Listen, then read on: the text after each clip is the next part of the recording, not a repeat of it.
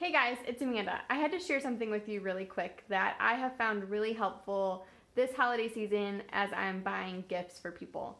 So something my husband, I think it was actually his idea, that we started doing is we use the Google Keep app and we create a list in there for gift ideas for everybody. So everyone has their own list. So I have one, he has one, we have one for my daughter, for our siblings, for my parents, his parents, everything, and then we share it with each other.